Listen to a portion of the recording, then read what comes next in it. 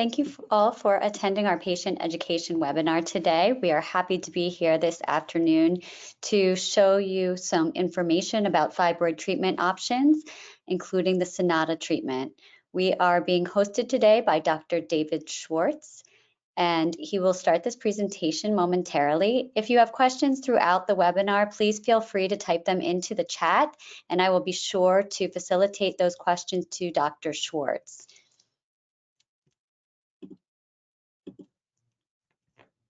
Dr. Schwartz, I'm going to turn it over to you. When you're ready for me to move to the next slide, you could just indicate that and I will take care of that for you.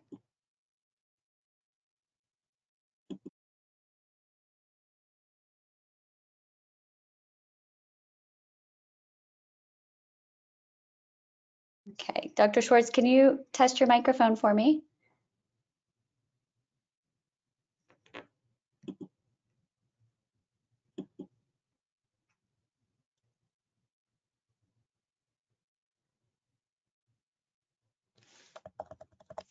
Okay, now I'm on mute.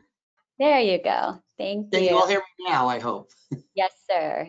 All right. Well, once again, I'm David Schwartz. I'm in Cincinnati, Ohio, and it's a pleasure to be able to speak to you about heavy menstrual bleeding due to uterine fibroids. Fibroids and heavy menstrual bleeding affect many, many women in our country, and there's a lot of different treatments for it, although recently there's been some newer advanced treatments which can help a woman obtain a very good quality of life. What are fibroids? Well, let's start by saying the uterus or the womb is a muscle in the center of a woman's body.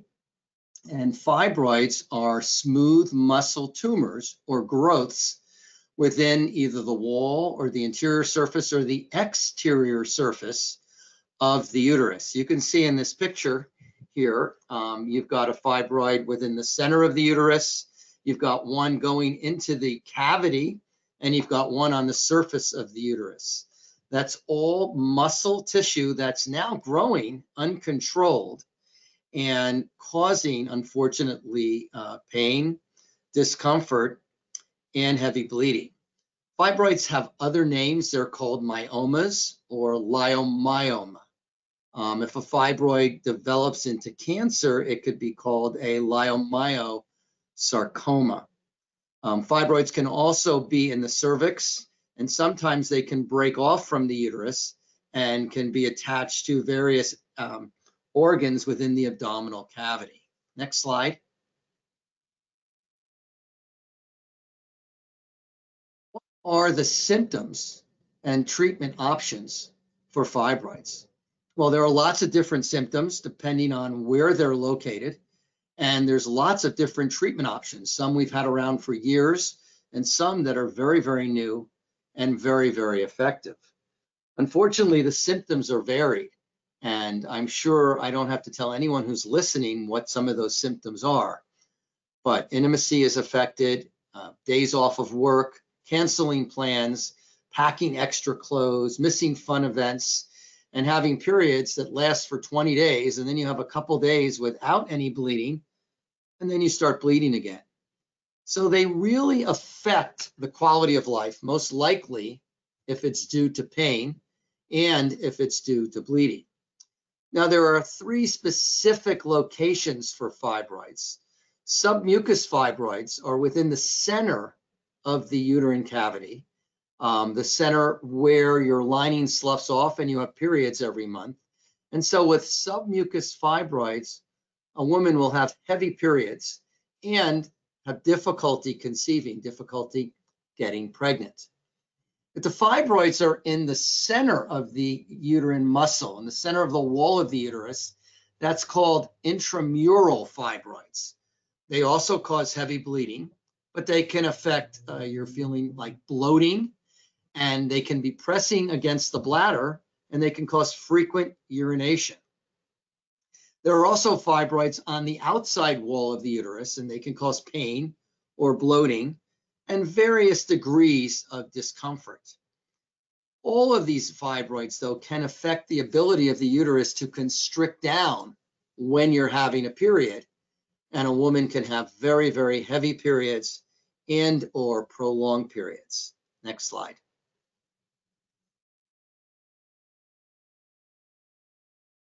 %, so that's going to be 7 out of 10 white women, and more than 8 out of 10 Black women have uterine fibroids before the age of 50. Fortunately, many times these fibroids are not causing bleeding or causing pain. They could be small, and we just notice them when we do a pelvic exam or when a workup for abnormal bleeding and a sonogram are done.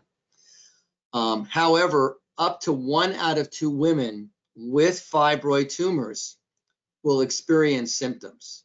And the most common symptoms are going to be heavy bleeding, pelvic pain, and infertility. Each year in our country, in the United States, upwards of 2 million women undergo some form of treatment for uterine fibroids. And there is a congenital association, meaning with fibroids, meaning that if your sister or your mother or your grandmother had fibroids, there's a good chance that you are going to develop them too. Next slide. How do you know if the symptoms that you're having are caused by uterine fibroids? Well, first of all, let's talk about the symptoms again, the most common of which is heavy menstrual bleeding, along with prolonged or painful periods. Painful periods has a term, it's called dysmenorrhea, or your quality of life is affected. You're missing out on doing things because you're always bleeding, you're always dealing with the heavy bleeding from the fibroids. Fibroids can also cause dyspareunia, which is pelvic pain or discomfort with intimacy. You'll go to your physician, he or she will do a pelvic exam, and fibroids are going to be suspected because when one does the pelvic exam, they feel the enlargement of the uterus. If we need to further confirm that they're fibroids, there'll be some type of testing done, the most common of which is a pelvic ultrasound. A pelvic ultrasound is a sonogram. A sonogram is taking a picture of the uterus with sound waves, and those sound waves will bounce off of the fibroids differently than they'll bounce off of normal uterine tissue. And so we'll be able to see a picture of the fibroids. In the hospital, you might have a CAT scan or an MRI or other diagnostic tests to determine the size of the fibroids and where these fibroids are located. But if you have fibroids and you have the symptoms of fibroids, it doesn't have to be that way. There is a tremendous amount of options for you, treatment for you to improve your quality of life and to stop the bleeding. Next slide. Dr. Schwartz, I have a question from... Sure, that's great. Someone wanted to know if you're able to see fibroids when they're very small, or do you have to wait until they're larger to be able to know that you could see fibroids? Well, you can see fibroids if they're small, but when we say small, we need to actually document the size we're talking about. If a fibroid is 1 or 2 millimeters, you're not going to see it. If a fibroid is 1 or 2 centimeters, so say it's the size of an inch, you're going to see it. But a fibroid that's an inch is not really causing you any difficulty. Your doctor may see it when you're having a sonogram for a pregnancy or for some type of ovarian cyst or something. Now, when your fibroids are 8 centimeters or 10 centimeters, you can feel them, you can see them, you can touch them. They are very, very apparent. Thank you. So moving on, patients are going to try to find some treatment for this heavy menstrual bleeding or this dysmenorrhea, painful periods, or this dyspareunia, painful intimacy. Unfortunately, women will wait on the average of 3.6 years, and some women will wait more than 5 years to actually have treatment done. 80% of women, that's 4 out of 5 women, don't want surgery, don't want a procedure that's going to put them in the hospital for a long period of time, that's going to take them out of work, that's going to take them out of their daily activities. And a good number of women also want to preserve their uterus. In the past, we would do a hysterectomy and take the fibroids out, or do a surgical procedure where we would cut open the uterus and take the fibroid out and then sew the uterus up and then put the uterus back in the abdomen and close the patient up. We don't have to do that type of procedure anymore. Now, the earlier we pick up the fibroids, the better it is, because it's much easier to treat a small fibroid versus a large fibroid. So I encourage patients and women all over, don't wait when you have heavy bleeding. Don't wait when you have pelvic pain. Go and talk to your doctor and find out what options are available. And that's what I want to talk about now. Next slide.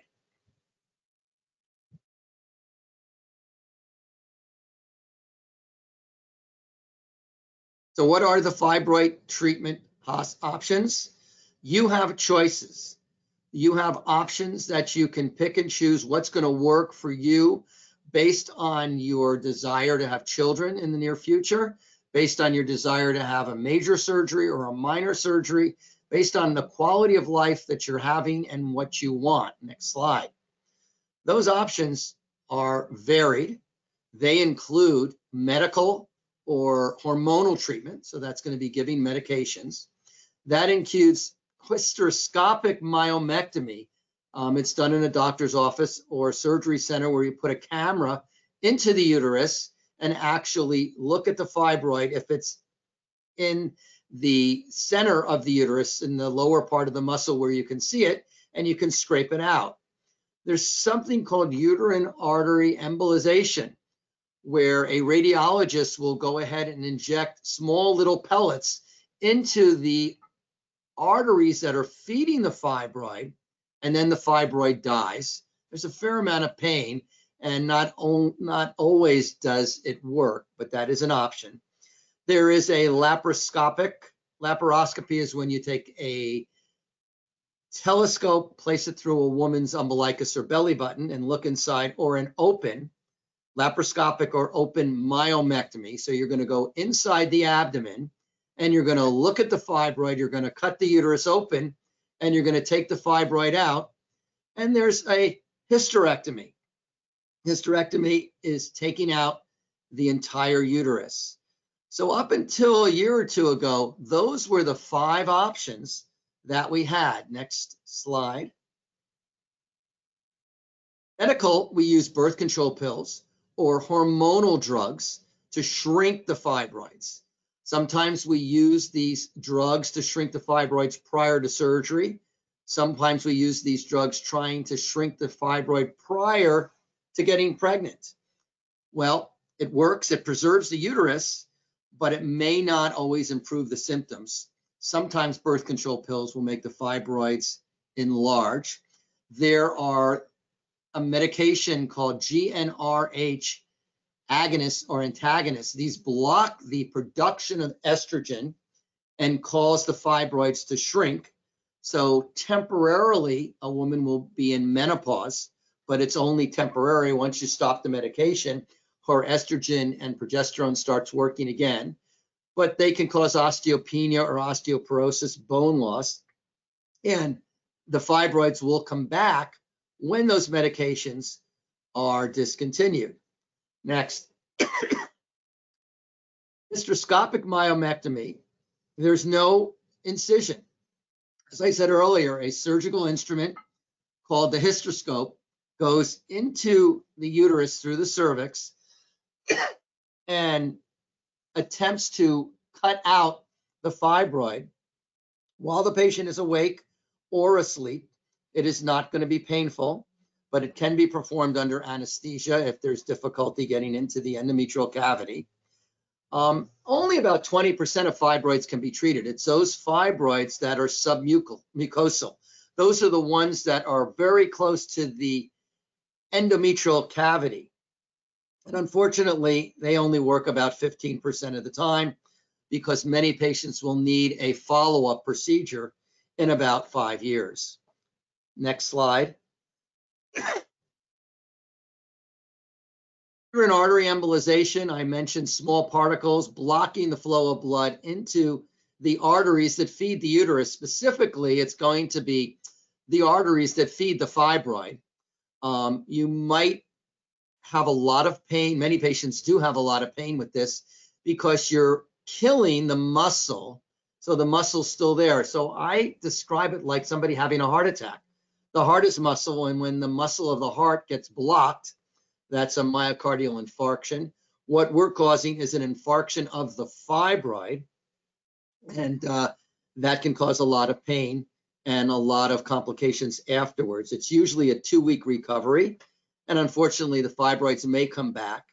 30% or 3 out of 10 patients will require an additional treatment after about 5 years. Next slide.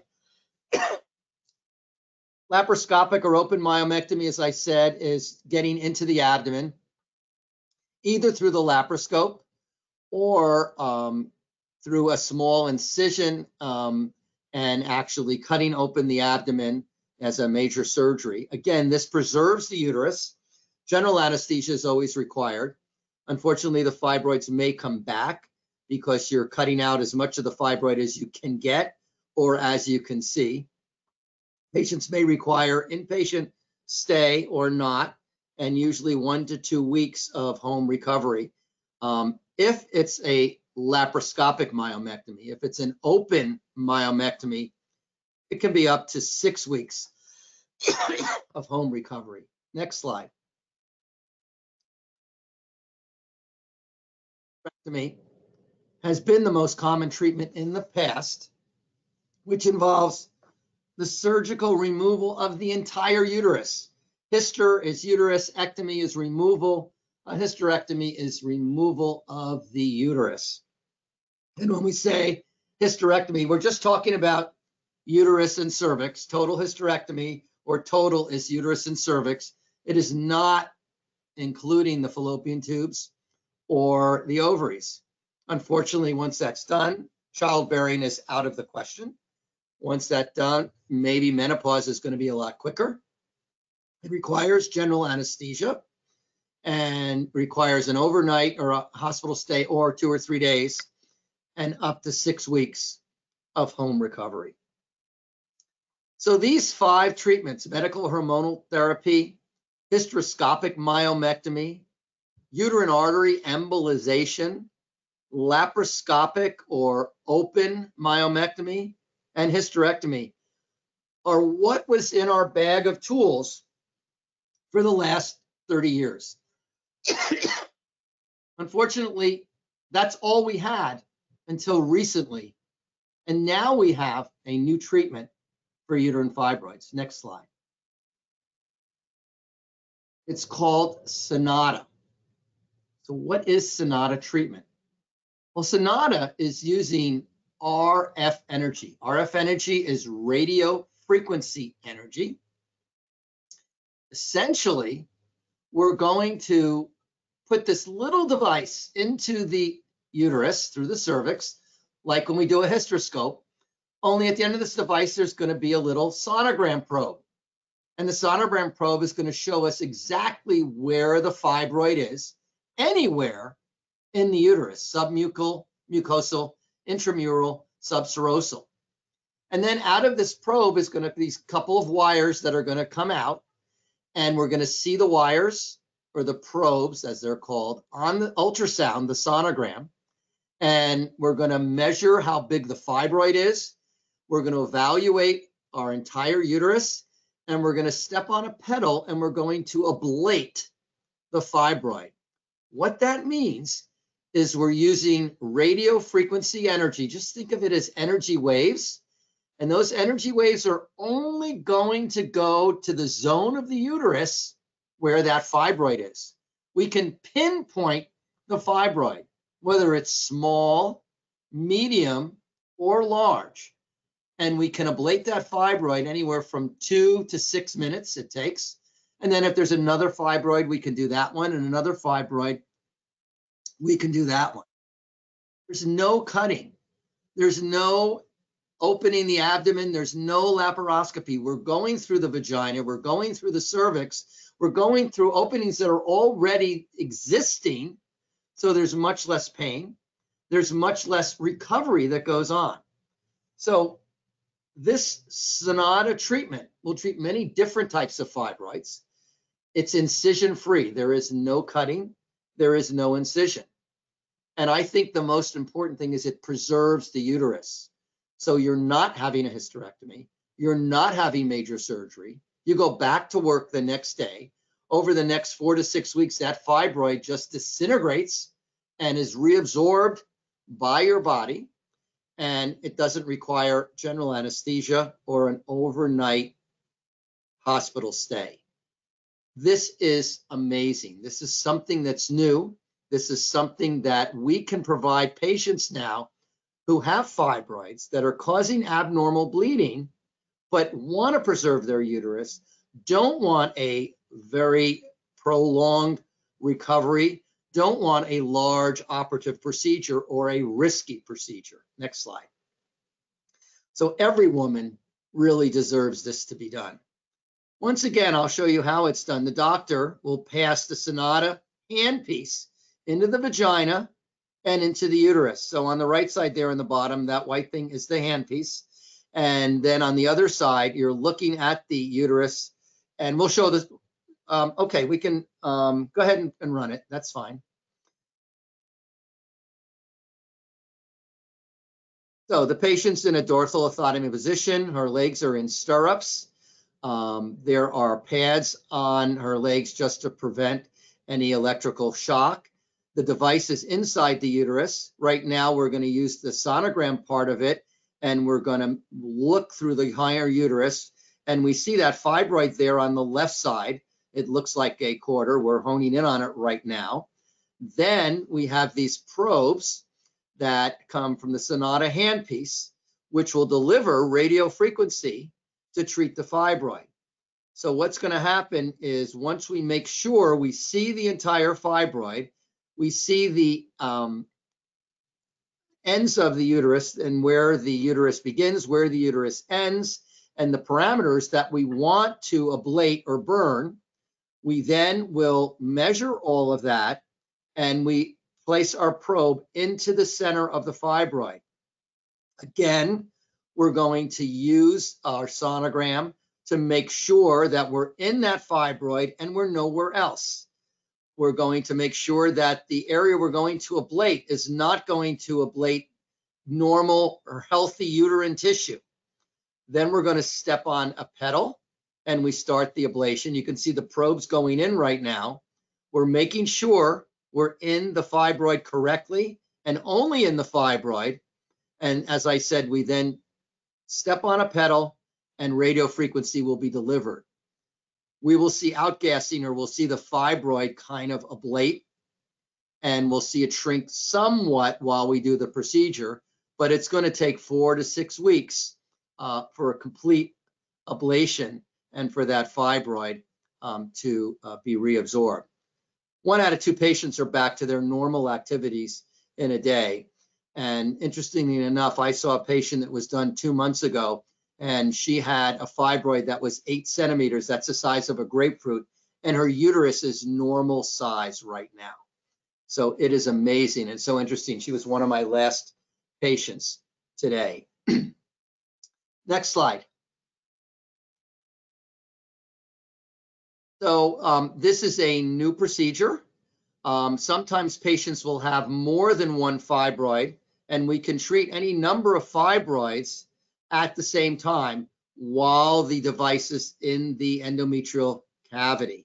It has to be repositioned. We pull it down a little bit, we turn it a little bit, and then we use the ablative aspects of it to treat additional fibroids. As I said, these fibroids will shrink over time, reducing or eliminating any symptoms. Next slide. Sonata treatment was first available in Europe and it's now available in the United States. You might ask, how many patients have we done? Well, I believe it was 3,000 a little bit ago, and we're working on getting over 4,000 patients that have been treated worldwide. This is approved by the US Food and Drug Administration, so it is safe. In medicine, we look for evidence-based medicine. We look for studies that show things work based on their medical expertise. And over 35 articles have been published in medical journals that have concluded that the Sonata procedure is safe and effective for treatment for symptomatic uterine fibroids, those fibroids that are preventing fertility, that are causing bleeding, that are causing pain, that are there existing and affecting your quality of life. Next slide. What about the results? One of the trials, and this is evidence-based medicine, 147 women were treated with the Sonata procedure and then followed for 3 years. 1 out of 2 went back to work the next day. 95%, so 19 out of 20, had a tremendous reduction in their menstrual bleeding, so it worked. And 94%, or 19 out of 20, were satisfied with their treatment at 3 years. So not only does this have to be repeated or do the fibroids come back, fibroids are gone. And the patients don't have the symptoms that the fibroids caused. 9 out of 10 patients reported improved symptoms at 3 years. Now, there can be other fibroids that we don't see at the time that we do the procedure, and they could grow over a period of time for 3 years. But hopefully within those 3 years, the patient had an improved quality of life and was able to have normal periods, was able to conceive and have a normal pregnancy and healthy children if that was her desire. Next slide. And Dr. Schwartz, I have a few questions that have come in. Great. The first one is, can fibroids return after a treatment like Sonata? So the fibroid that is treated with the Sonata, in all likelihood, will not return. However, there are new fibroids that can develop. So a woman may come into the office and she has 2 large fibroids, and there may be a very tiny little speck there. There's nothing I can do with the speck, but those 2 large fibroids I can treat. And it may take, and they are not going to return. They are not going to come back. However, a de novo fibroid, that speck that could be there that I may not even have been able to see over a course of 3 to 5 years, may then grow to be a fibroid, and that patient may need to have this repeated. However, she will have been able to keep her uterus, not have any downtime, not have any heavy bleeding, pain, or difficulty conceiving in that period of time. Thank you. Another question is, I've been told I need to wait until my fibroids get too big and near menopause, then get a hysterectomy. Can I be treated sooner?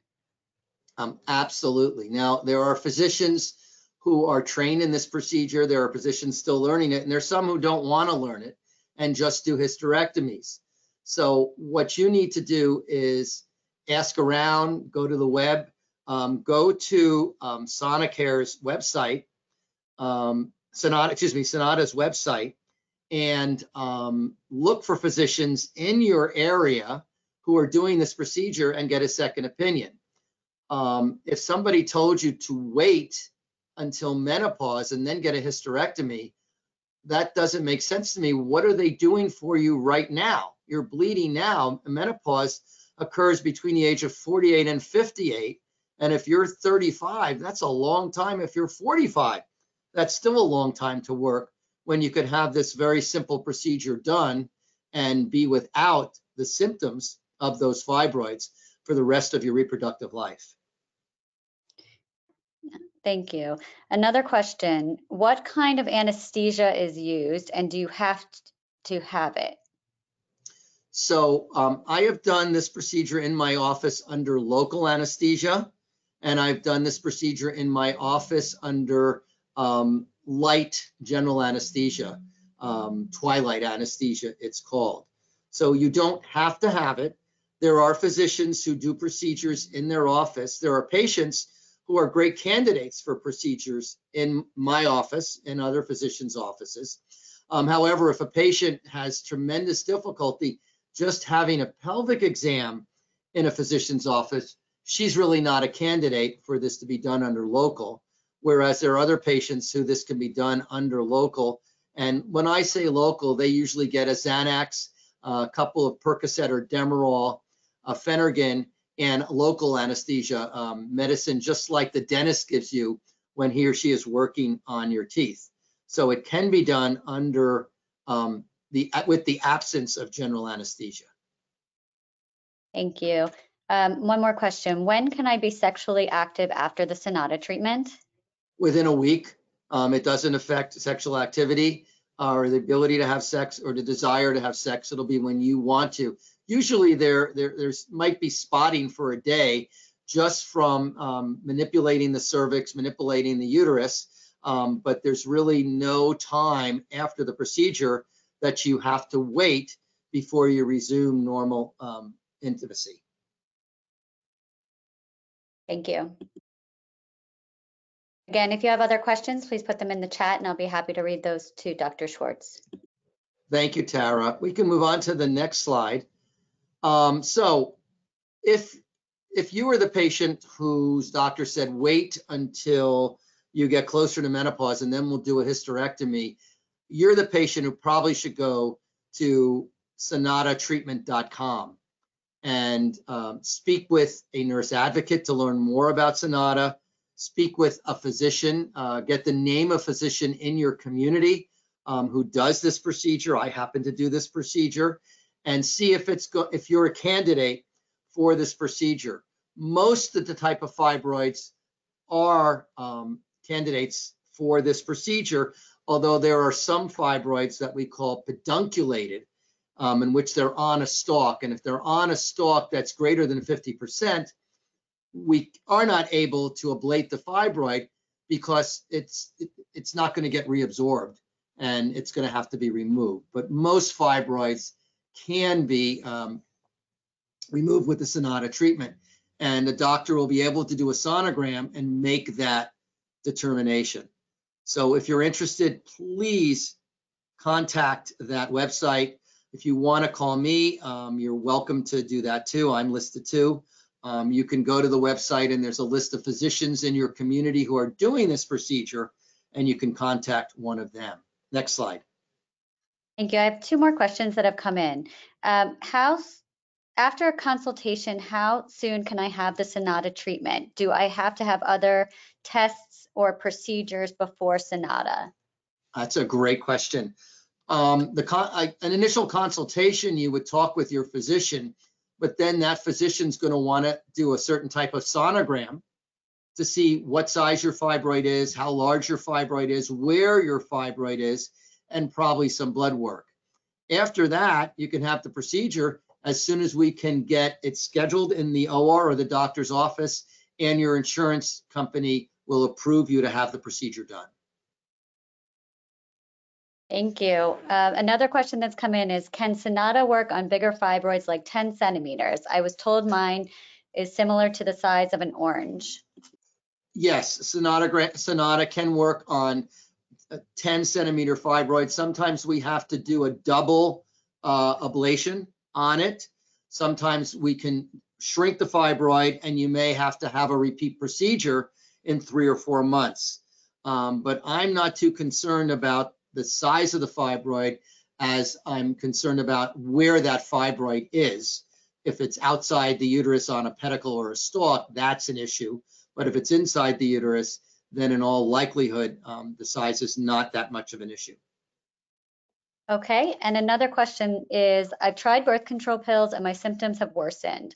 Should I seek another option before Sonata or try a different procedure? That would be something to discuss with your physician. Seeking another option, there are medications that you can take to shrink the fibroid, but they are temporary. You stop the medication, and then the fibroid's going to grow again. It depends where you are in your reproductive cycle. If you're close to menopause, you may want to consider medication.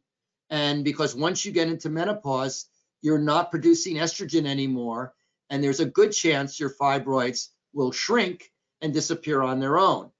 If you're not close to menopause, but you want to get pregnant, and the option is doing the Sonata or taking a medication for a period of time, you can do that. But once again, as I explained earlier, the medication is not going to work after a period of time. It's going to shrink that fibroid, and then unfortunately the fibroid will return.